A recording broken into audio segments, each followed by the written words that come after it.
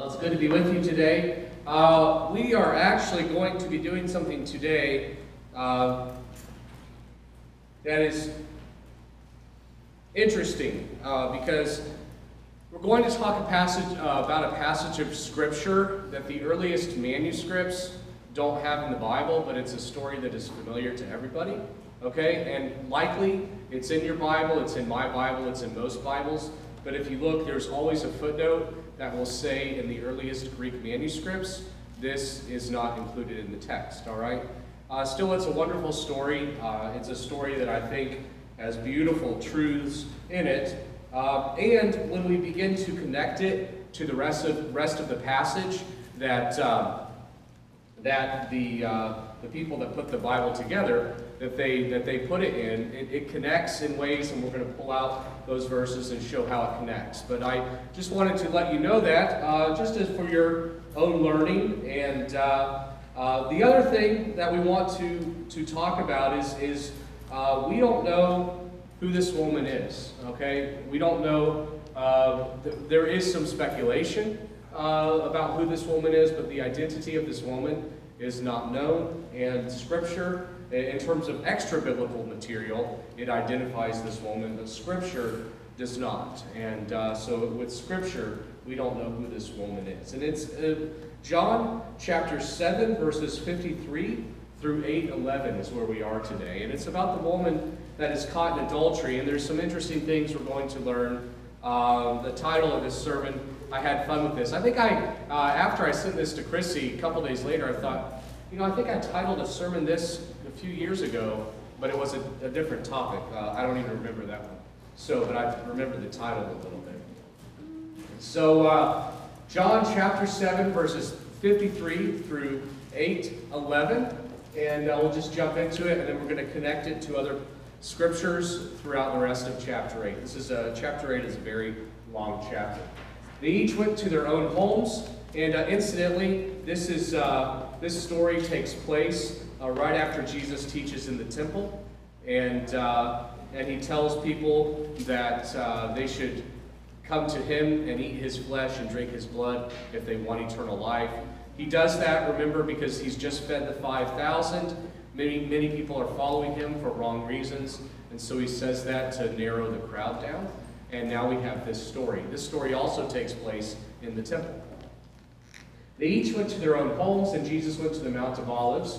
Early in the morning, he returned to the temple. All the people gathered around him, and he sat down and taught them. The legal experts and Pharisees brought a woman caught in adultery, placing her in the center of the group. They said to Jesus, "Teacher, this woman was caught in the act of committing adultery. In the law, Moses commanded us to stone women like this. What do you say?" Okay, now let's stop there, all right? A woman is caught in adultery. The law of Moses in Leviticus says it is a capital offense, meaning it's punishable by death, but the method of death varies upon the teaching of Moses for how the adultery takes place, okay? If a woman is either married or engaged to be married, and she is caught in the act of adultery, the way that she is supposed to be killed is through strangulation. All right? If a man and a woman are caught in the act of adultery, which we would say is fornication, because the woman is not married, whether the man is married or not, if the woman is not married, both the man and the woman are to be stoned. Okay? So what this shows us is that this crowd that is bringing this woman to Jesus is a bloodthirsty crowd.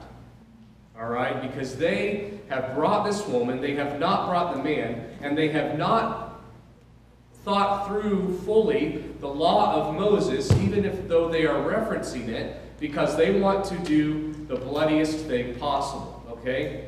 Now, act of stoning. How did stonings take place? And this is important because they try to stone Jesus towards the end of this story, okay?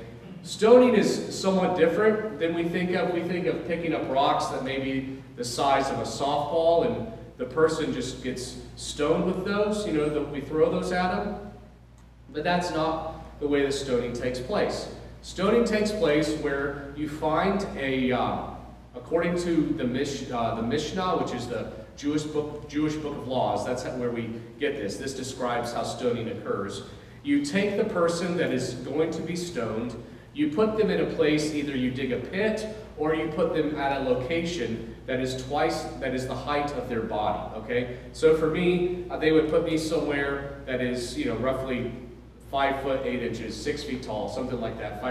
6 feet tall. Okay, yeah. Thanks, Ashley, for laughing. All right. So you put me somewhere, where I'm about between 5 to 6 feet off the ground. All right. And then the person that is charged with killing me, okay, would push me off of that ledge, and hopefully the fall would kill me. All right. That's what they're hoping. Okay, because I'd fall and break my neck. All right. If the fall doesn't kill me, they would flip me over so I'm laying on my back, and they would take a giant boulder and roll it onto my chest. All right?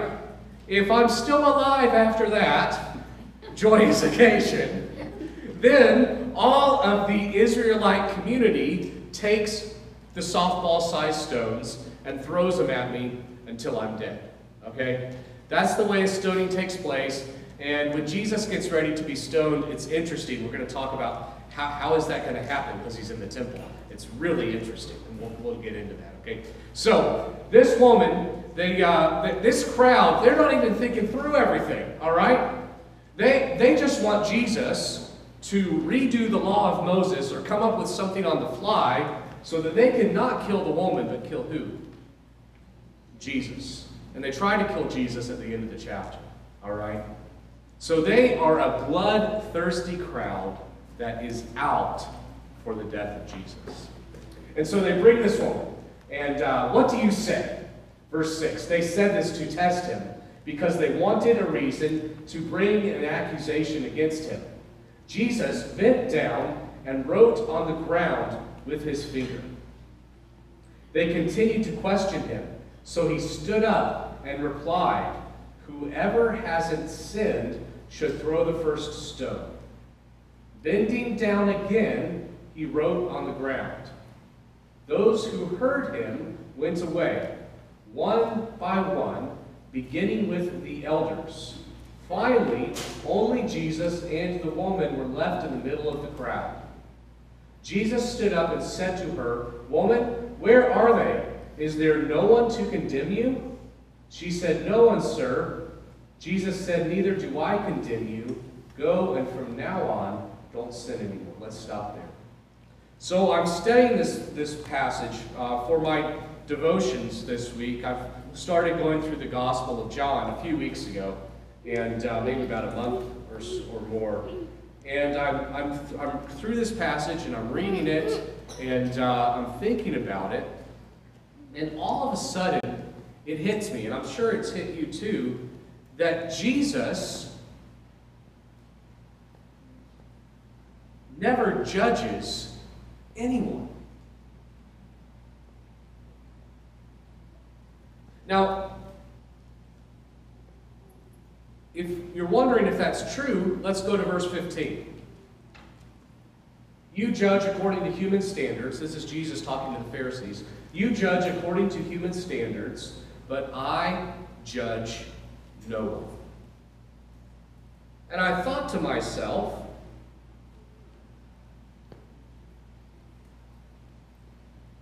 no wonder Jesus tells me not to judge people, because he doesn't judge anyone. When is the last time you felt judged? For me, it's every time I go to the dentist. I do not enjoy going to the dentist. I don't like it. And I'll tell you why. Because they judge me. I mean, I've even started flossing every other day, and they're still judging me. You know, when I was a kid, I didn't mind going to the dentist, and now I realize why.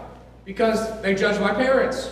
That's why I wasn't judging me. I get the toy out of the box, right? But they're always judging someone. And why is the dentist judging? Because that's how they make money. When the dentist tells you, oh, you know, you better do this, that, or the other. And then the next time, if you don't do this, that, or the other, and they see you again, oh, we told you, you should have done this, that, or the other. And so I am at the dentist. I'm at the dentist this week for the second time because I had some cavities. And because I wasn't flossing like I should have. And because I don't want to be judged. You know, I like judging. I like judging people. I don't know if any of you do. I think I'm pretty good at it. You may not be, but I am. So we were going to church this morning, and one of the things I learned is that if a police officer does not have their lights on, and they run a stop sign or a traffic light, technically, they could be ticketed. All right? Do you know who could ticket them? Well, if you could get them to pull over, you could.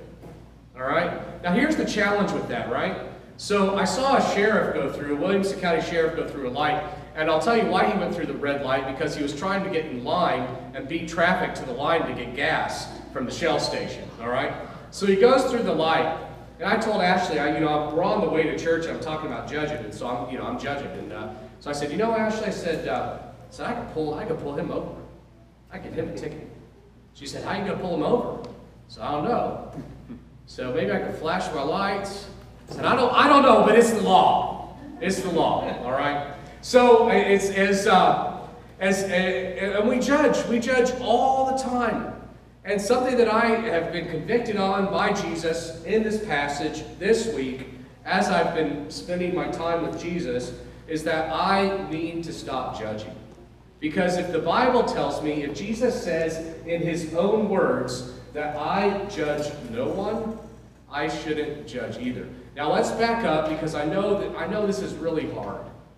Okay, this is hard for me to understand. I'm assuming it's hard for you, because there is sin involved. So what does Jesus do with this sin? Okay, so let's jump back, Tom, to the previous verses, and we're going to see Jesus address that. Jesus also, interestingly enough, well, let me go here and then we'll jump. Okay, so how do we know that Jesus doesn't judge her? All right, because he says, neither do I condemn you. Go, and from now on don't sin anymore. But how do we know that Jesus believes that she was sinning? Well, because Jesus knows that she was sinning. You see, it's true, the woman was caught in an act of adultery. All right? The woman was sinning. But Jesus does not become her judge, even though he knows she's guilty. Who does Jesus become? We talked about it this last week. He becomes her advocate. Okay? Because he says, neither do I condemn you. You see, if Jesus had been judging her, she would have received a penalty. But because Jesus did not judge her, because Jesus leaves the judging to God, Jesus gives her grace and encourages her to lead a life of sin. So how does this play out through the rest of the story? Let's go to verse 26, which is right at the next slide here. Jesus says, so what happens after this? And I didn't put up the whole chapter because the whole chapter is 59 verses. That's a lot. You can go home and read it this afternoon. But basically what happens is Jesus continues to teach the people, and the Jewish leaders and him, they talk about, he talks to them more about judging, and they're questioning him. They say, how can you judge? And he says, I don't judge. Only my Father judges. And they say, well, who is your Father? and then there is this whole altercation based on who Jesus' father is and the fact that the religious leaders don't believe him. And so, verse 26, Jesus says, I have many things to say in judgment concerning you. The one who sent me is true, and what I have heard from him I tell the world. Now, what is interesting is that even though Jesus says he has many things to say in judgment concerning you, do we see Jesus saying those things and judging those religious leaders? No. So this is the first clue of what we do when we have that impulse in our hearts, which I have. You might have it, probably have it, maybe less than me. But when I want to judge somebody, what do I do? What do I do?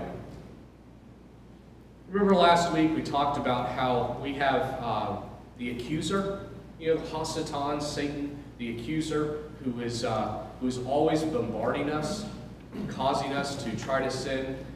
Jesus earlier in the book of Matthew, in the Sermon on the Mount, tells us not to judge, or what? Or we will be judged, right? And he tells us to remove the plank from our eye before we take care of the sawdust on our brother's eye. Incidentally, have any of you ever had sawdust in your eyes? I'll tell you what, that is a painful experience, all right? It is bad. In fact, a few years ago, when I was building my office, I had been doing some cutting for trimming some of the fascia, and it was some cedar, and I had gotten this cedar dust in my eye, and I texted my brother-in-law, who was still doing a cabinet making at the time. I said, "How do you get sawdust out of your eye?" And he said, you can try to wash it out with water, but he said, honestly, your eyes just have to work it out. And he said, eventually, once you've worked with it long enough, you don't even notice it's there. Which I thought was interesting, because when we have sawdust in our eyes long enough, we won't even realize that our problems are there anymore. There was a quote from Dietrich Bonhoeffer, someone posted on LinkedIn the other day, who was a German theologian in World War II, that was part of the Valkyrie plot to kill Hitler, and he was hanged as a result right at the end of World War II by Hitler, a week before the war ended. And one of the things he said is the ideal of Christianity is that we will have disillusionment with other people, okay? Now, in his disillusionment, well, listen, okay? Disillusionment with other people, disillusionment, hopefully, with Christians, and by the grace of God, disillusionment with ourselves. What is he saying? Basically, he's saying, by the grace of God, when we follow Jesus, we will be disillusioned at how awful people are. With an increased grace of Christ, we will be disillusioned with how bad Christians are. And with the most grace from God possible, we will be disillusioned with how we are. And then Jesus can begin to come in and change us. Jesus says, I have many things to say in judgment concerning you. The one who sent me is true. What I have heard from him, I tell the world. So when we have this impulse, this inclination to judge another, I think the first thing we can do is just to keep our mouths shut.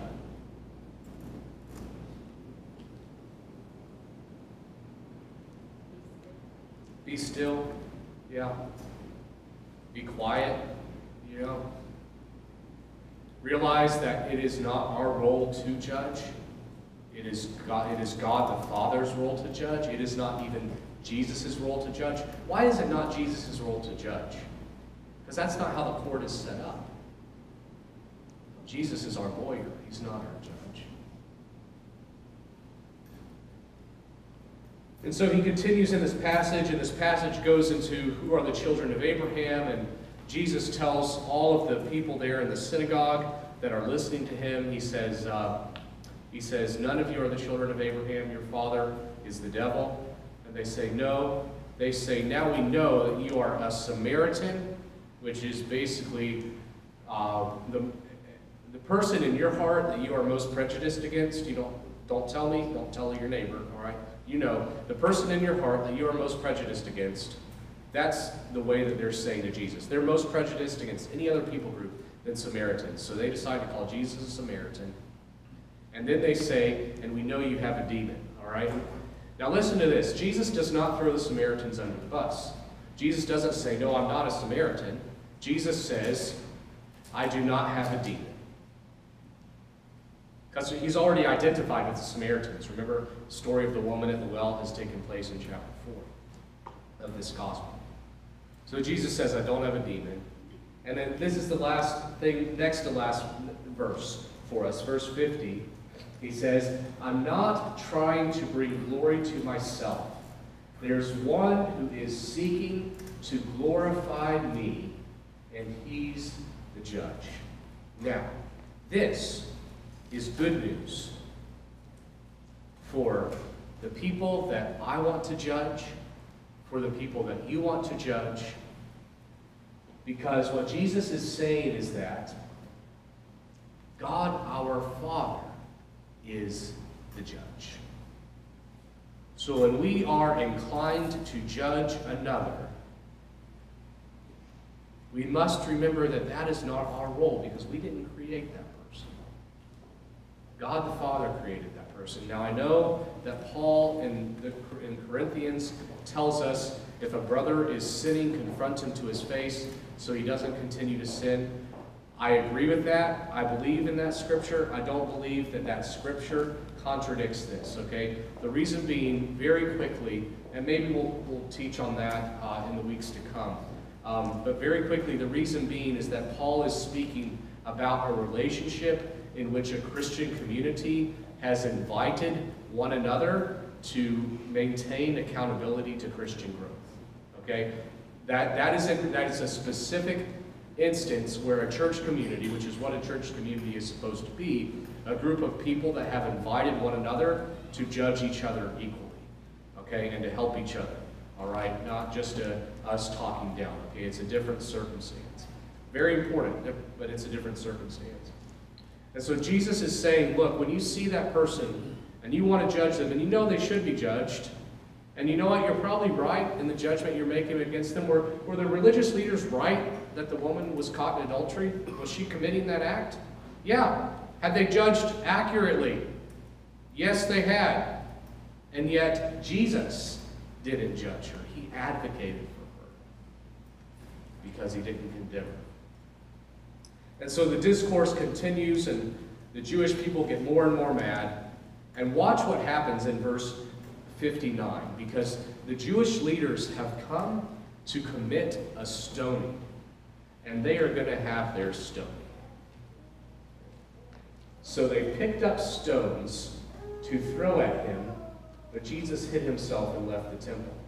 Where did they find stones if they were in the temple? So I did some little bit of research on this week, and the temple at this time is Herod's temple. And the temple has not yet been constructed. It is under construction. And the construction materials that the temple is being made out of are rather large stones. In fact, if you go to Jerusalem, you'll see the base of the temple where the Jewish Wailing Wall is, and around each of those stones on the Jewish Wailing Wall is a little bit of an etch, just like the little bit of the etch on this TV. And that marks the stones, that's the mark that Herod had his craftsmen making the stones. Okay, so all of these stones and all of this building material is in piles in the temple. And so the Jewish people, the Jewish leaders, the religious leaders, are right there with all of this building material, and they decide if they can't stone that lady, they really wanted to stone Jesus. And so they pick up the stones, and they're about ready to push Jesus off the ledge and throw the big stone on his chest, and then all come in with their other stones. And then something mysterious happens, and this I can't even explain. So they picked up stones to throw at him, but Jesus hid himself and left the temple.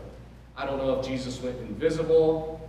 I don't know if Jesus went like Vision on Avengers and just walked through the walls.